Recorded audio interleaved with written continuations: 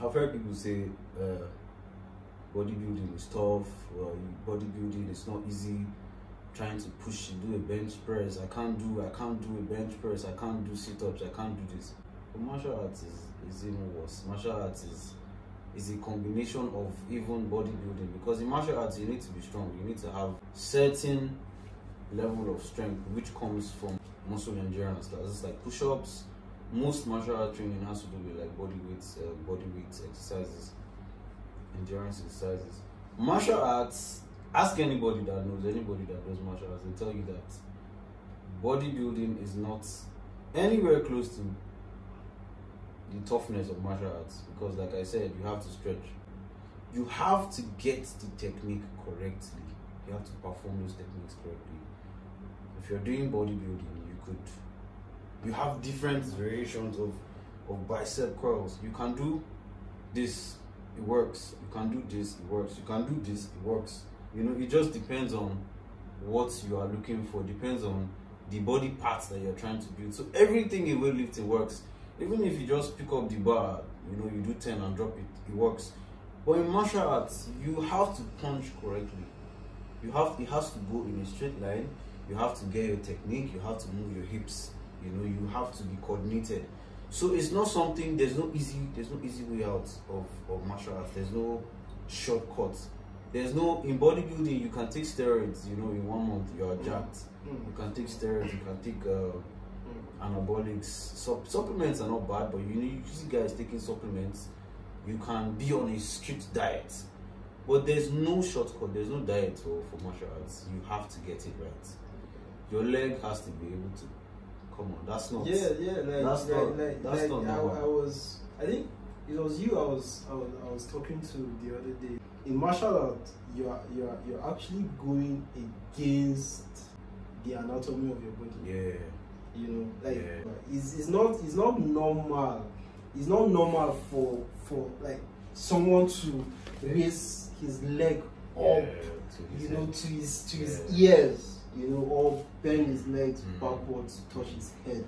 So you have to train like 10 times more intense than bodybuilding. 10 times you have more. to train more. And you have to train every day. You have to train every day. That's where consistency.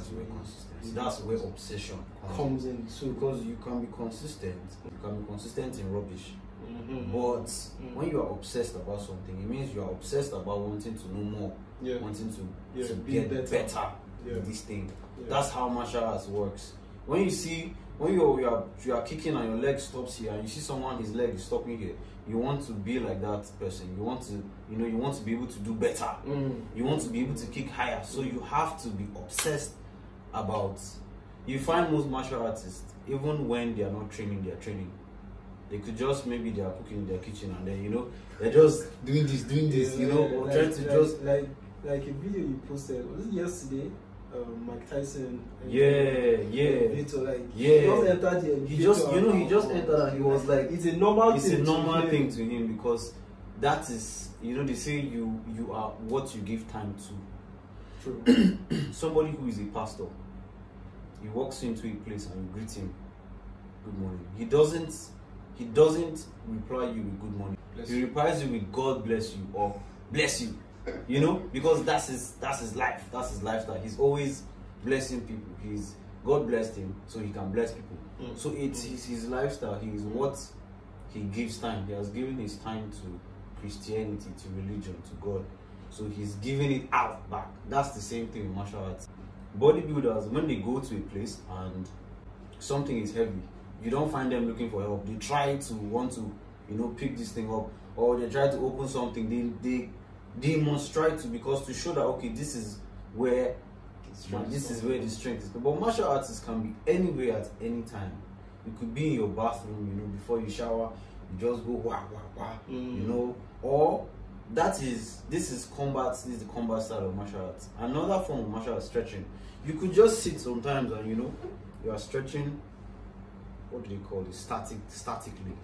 You're stretching. This is a form of stretching, you know. You're not doing too much, but you are improving gradually without effort. That's how martial arts work. You could just be twisting your you know, unconsciously. It's part of training. It's martial arts is not something you do or you learn. It's a practice. It's a way of life. It's something, the way you open your door. You find some martial artists using their legs, you know. So martial arts is all about relearning. You can move your hands, you can move your legs, but you know, you have to learn how to use them more.